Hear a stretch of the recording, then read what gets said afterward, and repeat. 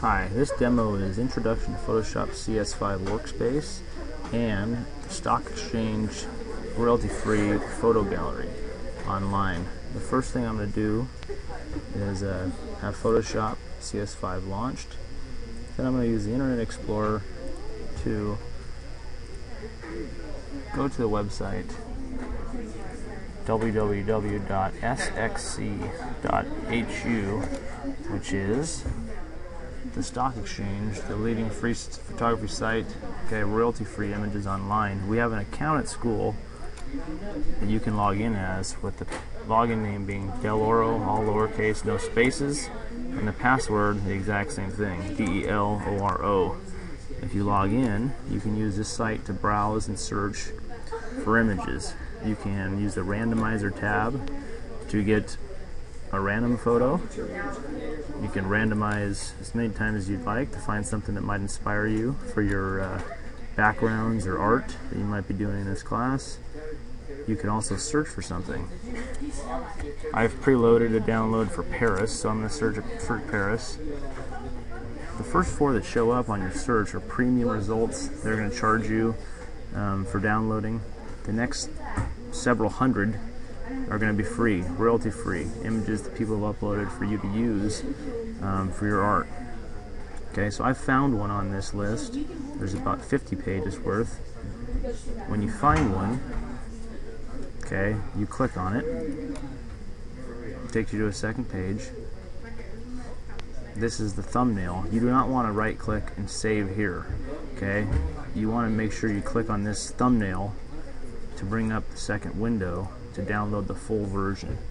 Now at school this might take longer than you want to wait, but it is a royalty-free image that you can use for your art. I've preloaded one, so I'm going to minimize this window, and I've already let this one download. This picture is already fully downloaded from the site. Once it's downloaded, right-click, save picture as. Go ahead and put it to where you want. I'm going to use my folder that I have, the Z drive, computer core, projects, or assignment files. You might want to create a new folder in here for stock images. And I'm going to title this Paris 1. It's saved as a JPEG file. Remember that name, JPEG file. So I hit save. Now I'm able to work on it in Photoshop. I'm going to show you two separate things. One, you can open a file in Photoshop. I'm going to find the stock image. There's Paris 1. I hit open. That's how to open a file in Photoshop.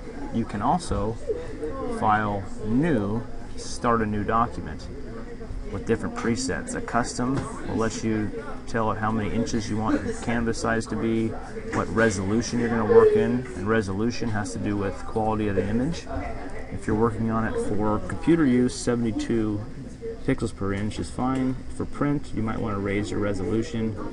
Color mode, RGB color, is perfect for computer use. If you are working on it for print, CMYK color would work as well. I'm going to leave it as RGB, 72, and I'm going to go ahead and make this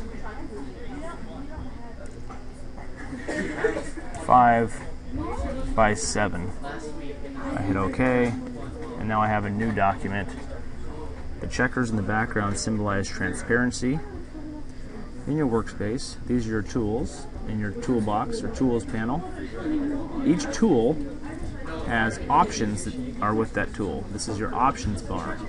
So as you can see, each tool has different options that go with it.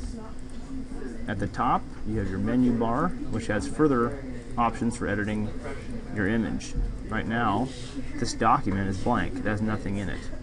This document is a JPEG file that we downloaded from the internet. In here, I'm going to show you how to crop and rotate.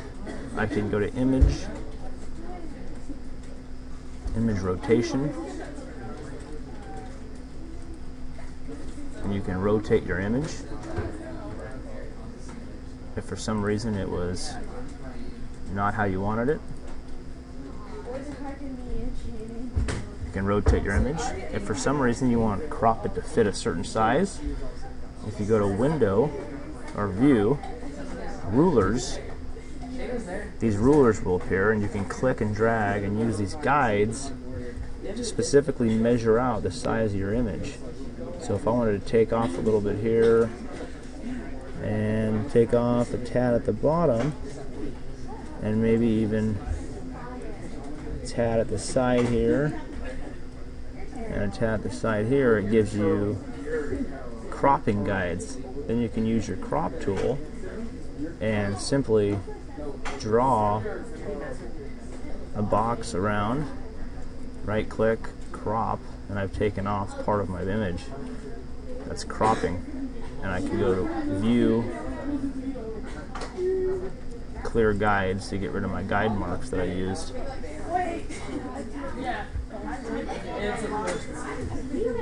I can also move this layer to my new image. So I'm going to take this image here, right click, duplicate layer. I'm going to make a copy of it so I don't mess up my original. Now I have background 1. This layer is active because it's blue. I can turn it off with the eyeball. I can turn this off with the eyeball. So now I have 2 layers of the same image. Now I want to right click, duplicate the layer, but send it to my untitled document that I set to be 5 by 7. Now if I click on Untitled 1, I have a picture in this window. Okay, now I'm going to move this around my screen. Notice how the picture is very, very large compared to my canvas size. That's because the resolutions did not match up, which is totally fine.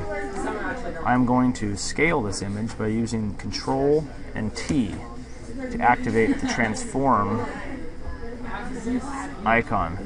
I can use Control minus to zoom out, and you can see the box around my image. Using the Shift command and clicking in the corner, holding down Shift and clicking in the corner, I can scale my image to fit my canvas. Control plus sign will zoom me in to my screen. I'm going to go ahead and use my Move tool right here and then click Apply my transformation. Now my image fits in my window. Notice if I hit Control T and I do not use the Shift command, this distorts my image. Now distorting is good for some instances, but you don't want to distort your image to ruin the integrity of the image.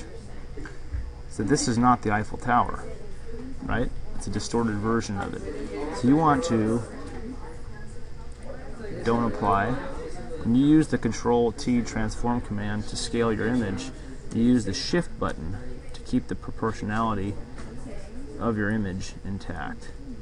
So now I have this image set in my 5 by 7 window in Untitled 1, and I have it in here under the original. In here, I'm going to show you how to add layers. So I'm going to add a layer of text using my text tool. I'm going to click in here and just type in Paris. Move it up, put it right there in the middle, or up here in the top. And now I have a layer that I can uncheck if I want, titled Paris, my background copy, and my original first layer of this document.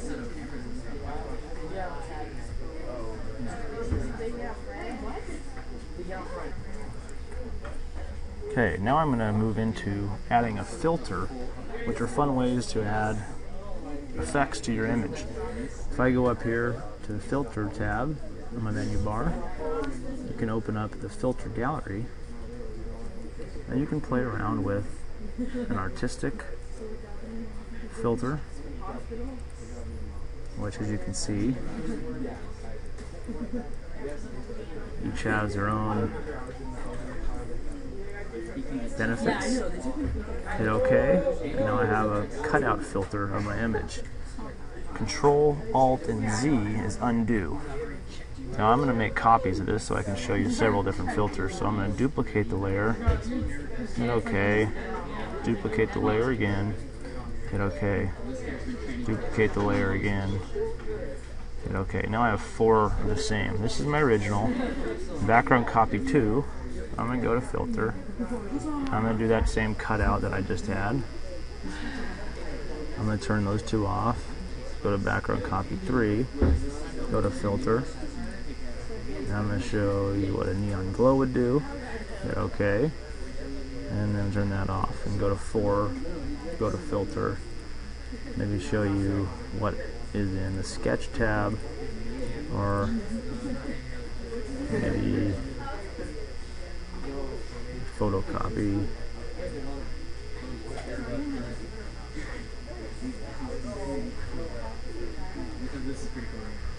The photocopy is taken on this background image, so I'm going to go ahead and make this white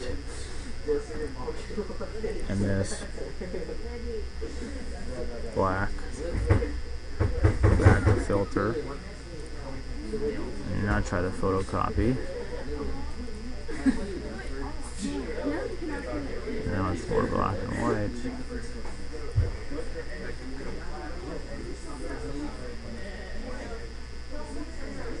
Doesn't look too good.